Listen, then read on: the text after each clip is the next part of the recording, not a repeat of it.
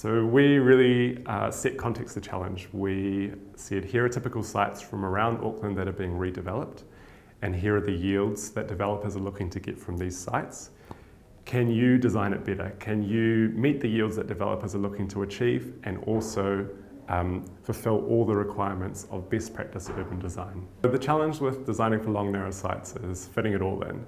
It's creating homes that are functional and support the well-being of residents, have a sense of light and spaciousness and meet their everyday needs.